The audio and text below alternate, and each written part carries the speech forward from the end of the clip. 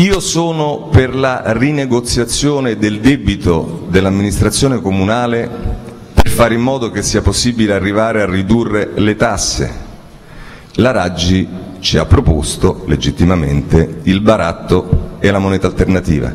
Su questo dovranno decidere i romani. Andremo avanti nella campagna elettorale, saremo io e lei a confrontarci e a misurarci su questo, sperando che almeno per questi 15 giorni non sia sottratta, come è accaduto fino adesso, la possibilità ai romani di comprendere effettivamente quali sono le proposte alternative. E poi ovviamente saranno i romani a decidere.